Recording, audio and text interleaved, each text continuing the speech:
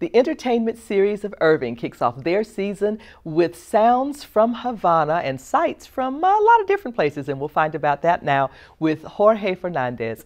Thank you so much for being here today, Jorge. Thank you, Kat. I am tickled to find out that the Entertainment Series of Irving sort of found you on the doorstep of the Mustang Museum. You'll have to tell me how that all came about.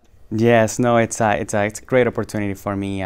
About 2 years ago, I moved to Dallas and Irving specifically to work here in Irving.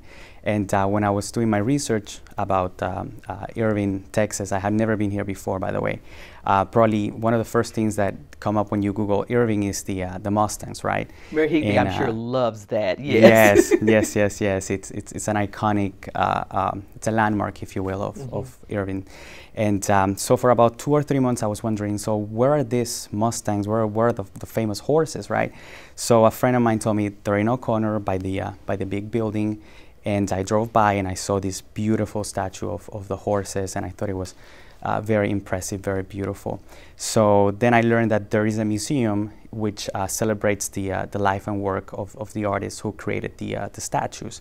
And so I went to the museum one day. That's where I met Mary.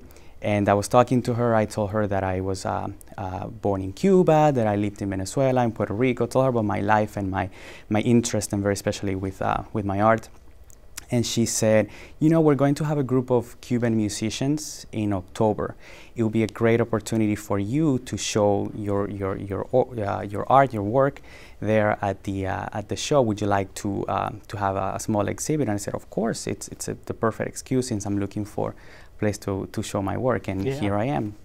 I think that it's absolutely wonderful. I don't know that we can really do any justice to your work showing on a note card, but it's really gorgeous landscapes I'm looking at, and beautiful colors. And although those places that you're showing are not Havana, which is where the group Habaneros is from, you sort of got a little evocative because of all of the color and the richness and such, and so that's kind of nice. Yes. A lot of my work represents my interest, right? I've been lucky enough to travel a lot. I've lived in different countries, in Cuba, of course, in Venezuela, in Puerto Rico. I've traveled all over Europe, and that's what my work represents, the different places that I've been to. There will be a raffle for one of my pieces of a landscape in Cuba. I decided to donate that to the Irving Entertainment Series so they can raffle that and get some money for their cause, and they'll be donating that, and that is a landscape from Cuba. That's wonderful and very exciting. So the evening will be your beautiful artwork and the beautiful music of the Habaneros. That will be Monday, October 6th.